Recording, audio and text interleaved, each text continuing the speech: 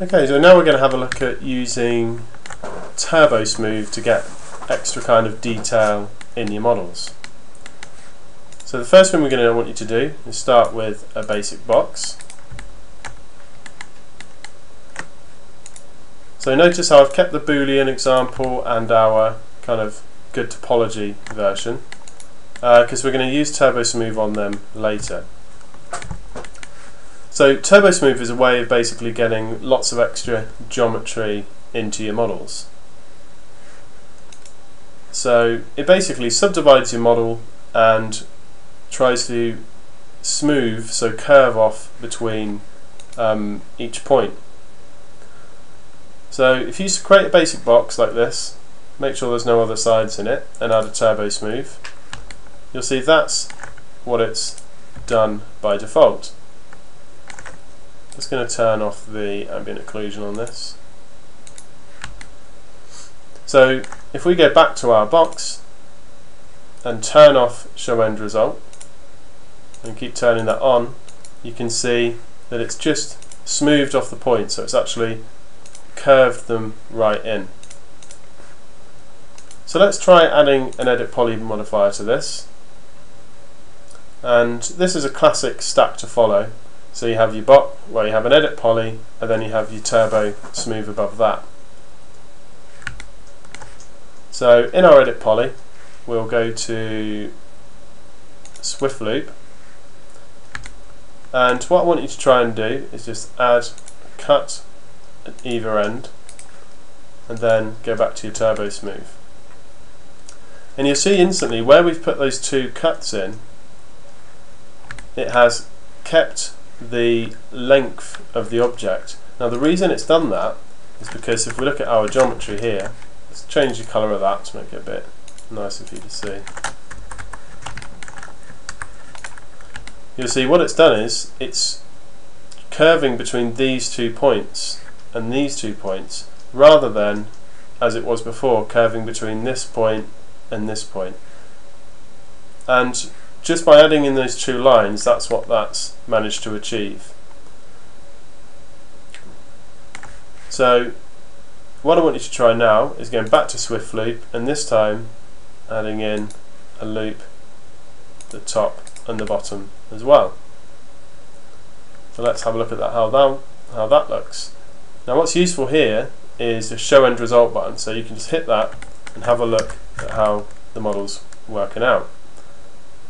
So we can see, because we've put in those smooth lines, so a line on this side, line on this side, it's starting to maintain the shape but just curve the sides. Okay, now we're still missing a few here though. We're still missing one here, so make sure you add this one in, so one here and one here as well. And now when we check the Turbosmooth result, you can see we've got a nice smooth edge box. And you can see the geometry here. You can see where it's taking smooth lines, come back to edit poly and just turn on the end result. You can see how it's taking those lines we've made and smoothing between those. So another little thing you can try is selecting your loops and actually pulling them down a bit.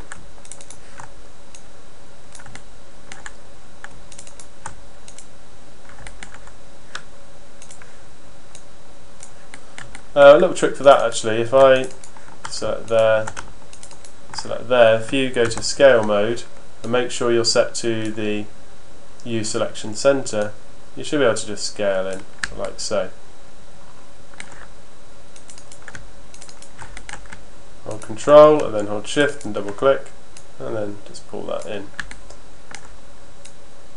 Okay, so now because we've got a greater distance between the points here, and on every side, we should find we have a more curved box. So go back to Turbosmooth, and there we go, we can see that result. It's now more of a smoothed box. So we can actually undo those changes and you gradually see it revert back to the harder edge box from before. And we do all those, we get our slightly more curved box.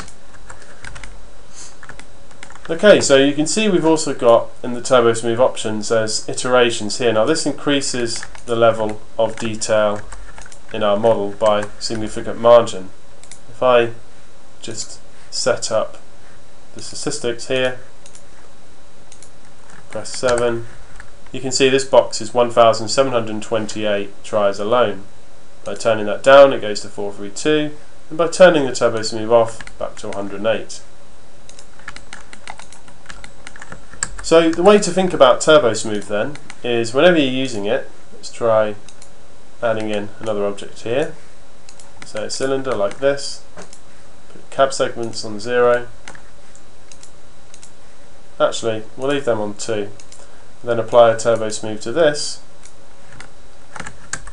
You'll see the end, we've got a big drop off here. Now obviously the reason for that is because there's no point between here and here. So if you add an edit poly modifier and go to Swift Loop and add one at the top and one at the bottom, when you look at your Turbosmooth you'll see you'll get a much sharper edge at the top here.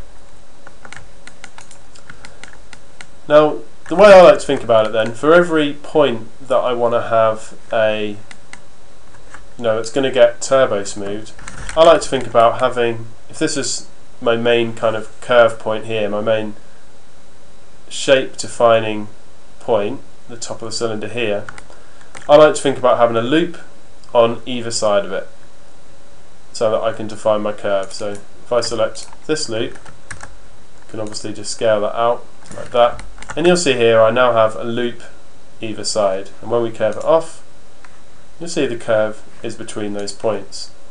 So if I select this, move it down, I should now find I have a bigger curve from here to here. There it is, and you can quickly test that by undoing like so. Okay, so what about when it comes to more complex shapes such as the ones here? Well, let's first of all try applying it to this model. So apply a Turbosmooth, and you can instantly see we've got a lot of problems. This is obviously because our topology is so poor on our shape. So this is another reason why it's very important to have good topology. Smoothing like this is not, using a Turbosmooth is not very good when you've got poor topology. It can work on tries, but not very well. So let's try Turbosmoothing this one, our nice topology version. It's already looking much better. Obviously though, we don't have our dividing lines in there. So if we add an edit poly between the Turbosmooth and the symmetry, we can now come into here, turn off our end result, and start adding in some loops.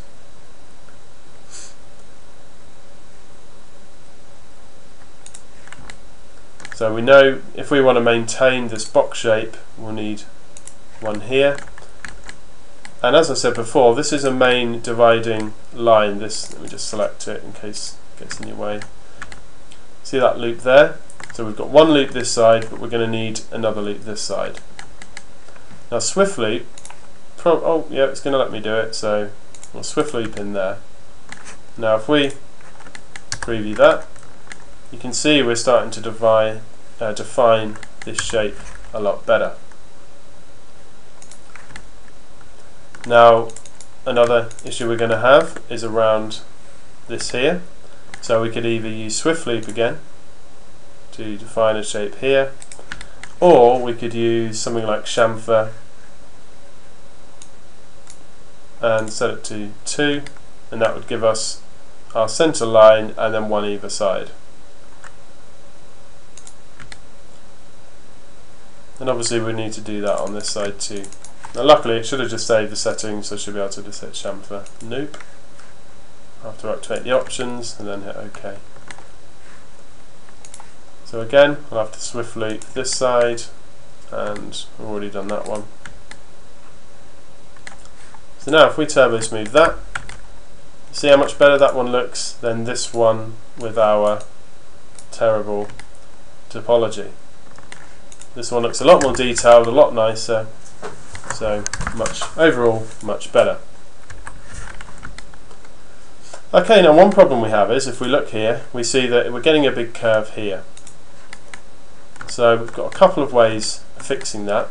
We could try adding in a swift loop either side of it here, but we might find that that causes a few problems with the circle. The circle might not be, well, kind of circular anymore. There you can see where it's pinching at the edge here. This bit's now fine, but it's pinching on the circle. I'm going to undo that and then come back to the vertex mode here, and what I'm going to do instead is I'm going to use these lines that we already have existing. So if I select this one edge here, I'm going to select these edges up to here and do the same on the other side. And then selected, and I'm just going to ramp that up to there, and then I need to do the same with this one here.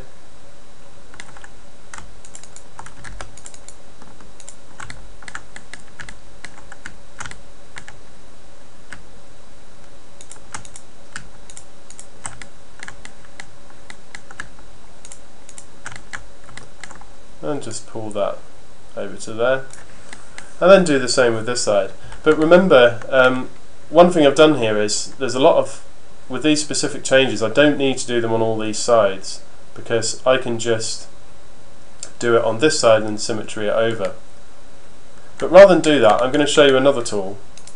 So we'll go to Turbosmooth here, and now we're maintaining that perfect circle, but we've got the perfect edge on this shape here. Now if you wanted to, you could do this side too, and then delete this side and resymmetry it, but instead I'm going to show you how to use the array tool. So what we're going to do is, we're going to, first of all, in case I mess this up, I'm going to clone this over here. I'm going to select the original shape, go down to polygon mode, and just select 1/4 of the shape. So rotate round and make sure you've got it. Then I'm going to use Control I to invert the selection and hit delete. Okay, now when you're using an array, you will have to make sure that your pivot is exactly where you want it to array around. Now because we started with a cylinder, we know that the pivot's already in bang on the right place. But you might find if you've made a different type of shape that this technique isn't going to work for you until you change the pivot to the right place, and obviously you can do that with your effect pivot and stuff like that over here. Okay, so but because ours is already in the right place, there's no messing about. We can just go straight to tools, go to the array tab here, and you're presented with lots of random numbers. Now let's just work our way down this. Now we know we want to rotate this shape around 4 times, so we're going to go 1, 2, 3, 4. So because there's only 4, it's going to array around 360 degrees. So 360 divided by 4 is 90. So we should know that that's going to be 90. I know it's Z as well because X and Y are here, so I know that Z is our other axis. Now count, I know we need 4. I might need to set that to 3, I don't know, we'll try. And then if I hit the preview tab here, you can see it's arraying it around. Now it hasn't quite done this correctly, but what's cool is, just to show you real quick, is I can actually preview all this in real time, which is really nice. Now the reason it's not doing it right is because this side here doesn't match up to this side here. So that's my mistake, so I'm going to leave this off and I'll do it as a demo another time. So for this shape instead then, I'm going to delete the Turbosmooth, so I might as well just stick with this to show you some extra things. Apply another symmetry, like so, and then apply another symmetry only this time set it to Y. Okay, so then apply my Turbosmooth, and there we have our perfect shape.